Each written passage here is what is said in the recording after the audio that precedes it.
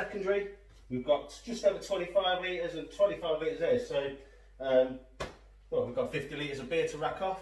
Might wash the yeast, I've not decided yet, but what I'll do, I'll start on this one first, get that one put into the fermenter, and then move on to the second one, because I've only got one hose. So it's a slow process, but we'll get there eventually, so stick around.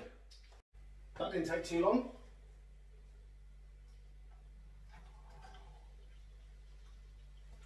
And there we go. Racking into secondary. I imagine this will take best part of 5 minutes. Might be easier if I just hyperlapse it.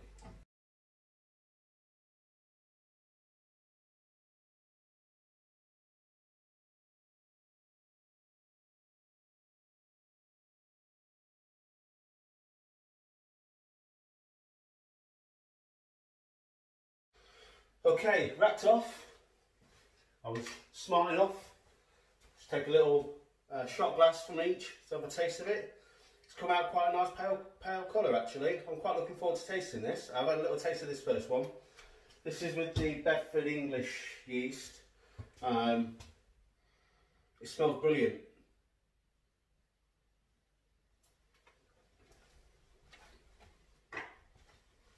It's going to be a really nice summer beer, this. And this one, this is with just English ale yeast.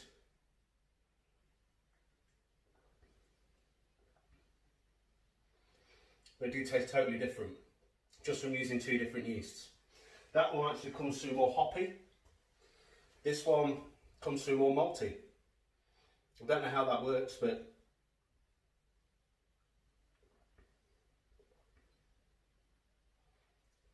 they taste entirely different. So,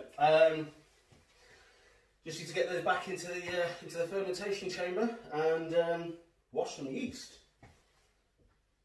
Okay, I'm washing the yeast. I've put about 8 pints of water into there, poured out the beer, and so it's just basically yeast cake and water. I've mixed it up, and I'm just waiting 5–10 minutes for the crap to settle at the bottom, and I've got 4 mason jars done. And what I'm probably going to do is two from each bucket, so that I've got four yeast starters to use next time I brew.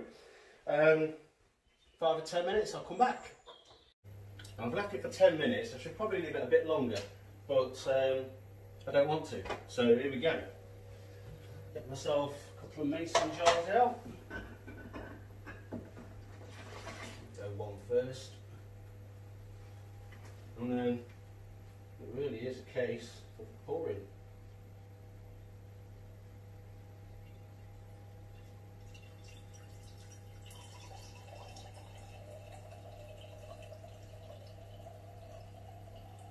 All that big crap's in the bottom.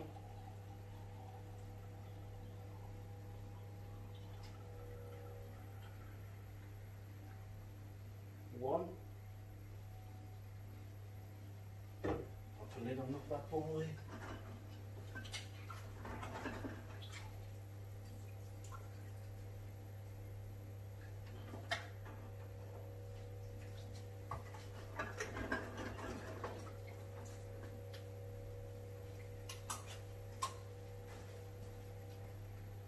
You know what? I'm going to fill it up just to get as many yeast cells as I can.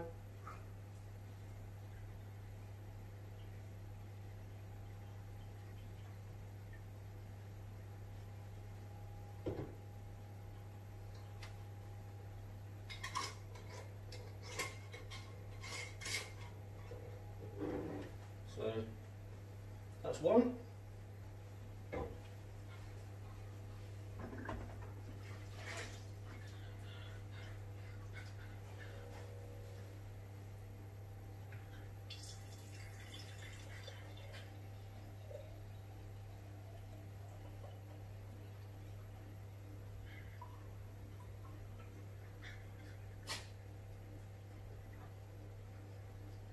And that's two.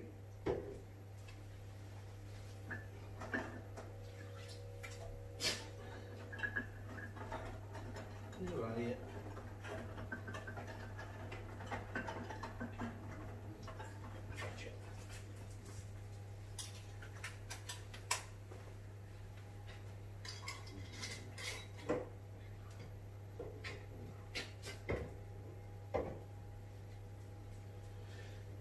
Okay. 2 Bedford yeast starters. Happy days. Just got to move on to the other one now. Okie doke. Right, so rather than just watch me pour some yeast into a jar, I just finished that off. Now these poured off about an hour ago.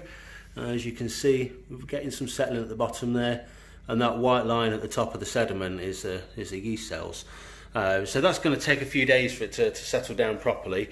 And once it's been in for a month or so, I'll pour out some of the liquid. But as you can see, I've got two of each. So that's those yeasts are about £8 each. And to just use it once and throw it away seems silly, because you're going to create far more yeast by the time you finish the brew. So it's worth washing it off and saving it, because that's 32 quid's worth of yeast I've got there now. And you can at least do that 2 or 3 times before I buy a new packet. So yeah, that's yeast. Nothing really else to show you today. So that's it from me. But I'm going to be putting some dry hops into those fermenters fairly soon. So I'll come back to you and show you that. Thanks for watching. Take care. Bye bye.